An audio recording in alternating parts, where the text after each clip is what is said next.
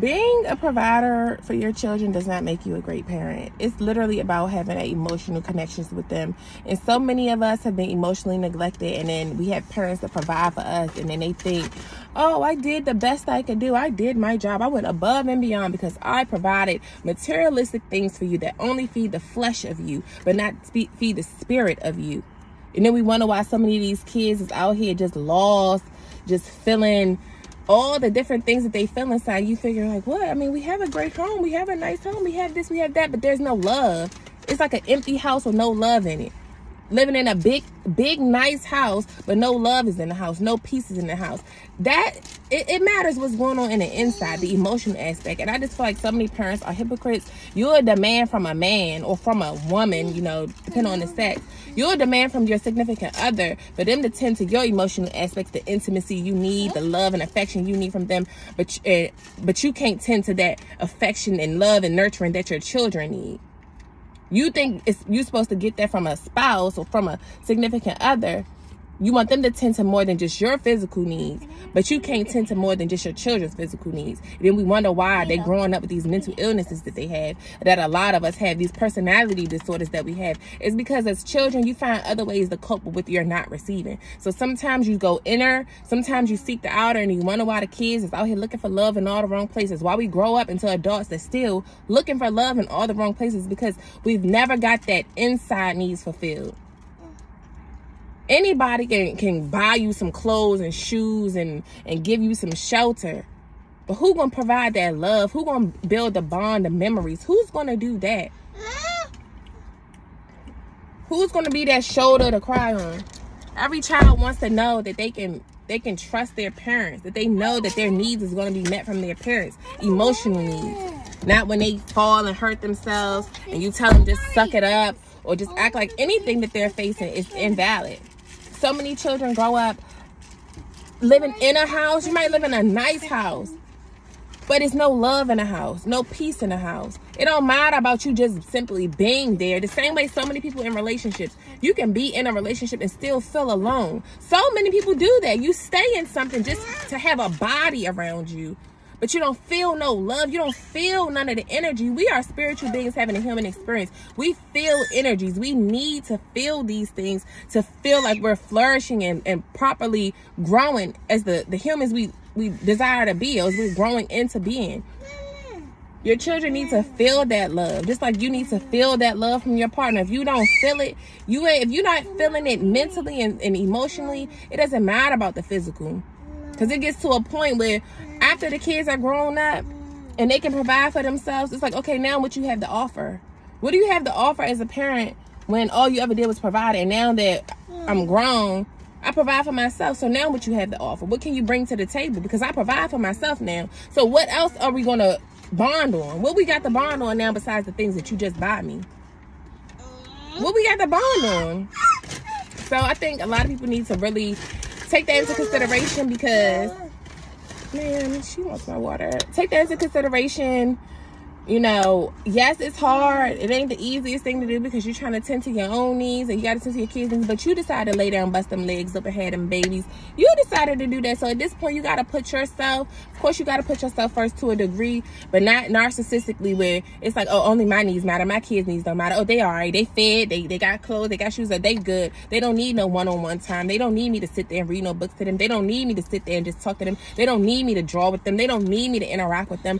They need that. Those are the memories that they remember. They don't remember what mommy and daddy bought. You gonna remember that. So, hey. Hey, you remember mommy's purse. Now it's wet.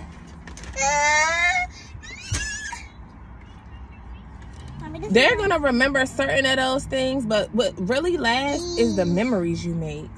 That's why it's so important to make memories with your children, no matter what your circumstances, because that's the stuff that they remember. They don't remember being like, oh, mommy, remember when you bought me? They get so much stuff over the course of years. They don't remember everything you bought them, because that stuff is materialism.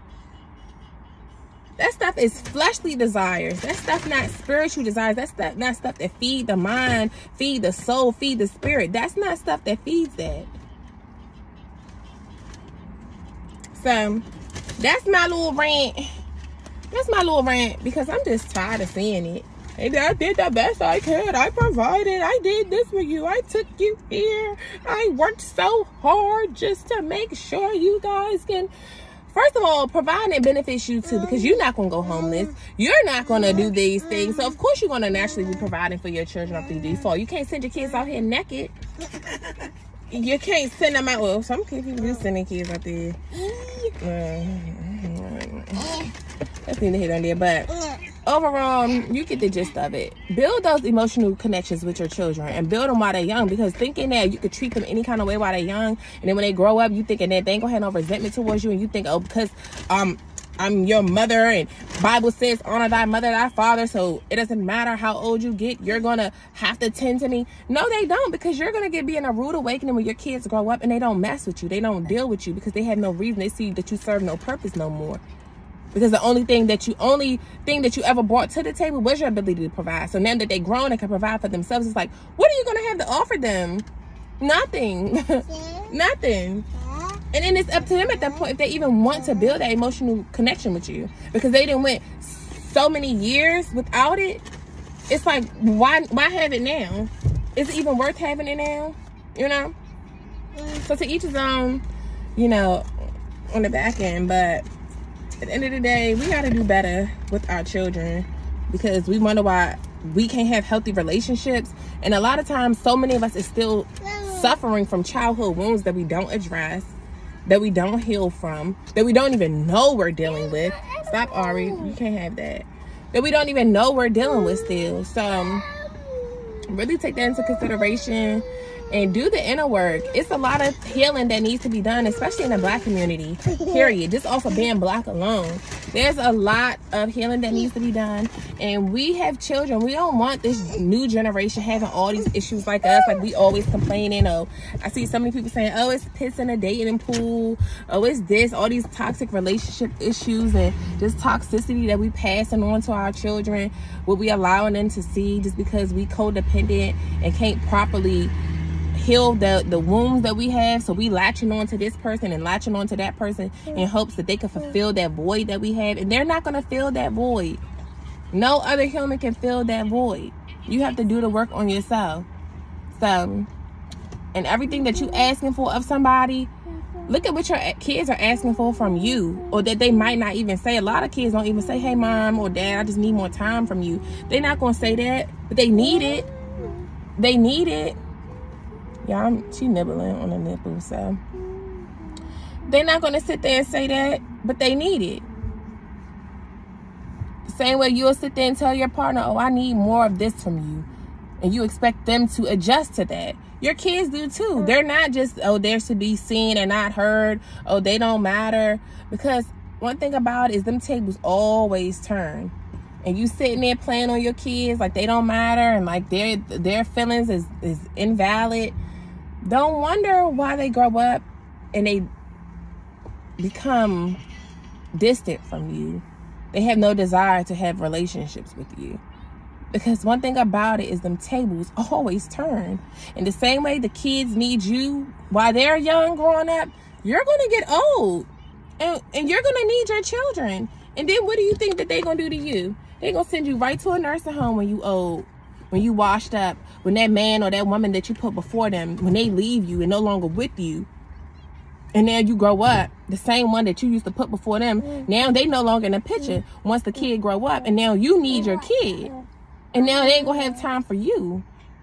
Now they're going to just send you on to a nursing home like you used to send them off to anybody just to have time for your man or this girl, whoever. Remember, everything that you put out, you will get back. You will get back. Because you're going to feel it. Whether you feel it in old age, because we all start out as babies and then we divert back to babies again as we get old. Because now you old and you need to be taken to the doctors. Now you need to have food dropped off to you. Now you need to be fed. Now you need to be changed. Now you need to be that same thing.